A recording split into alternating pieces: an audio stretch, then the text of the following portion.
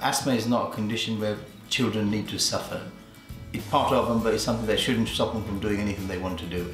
And this is one where the pharmacists can make a great difference. My name is Bexley. I'm the pharmacy manager at Broadway Pharmacy, Bexley Heath.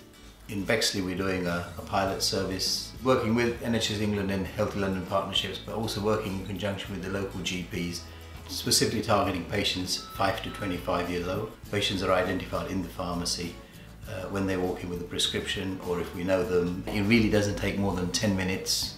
It's just an extension of what we do with some supporting evidence and some videos that you can show to your patients.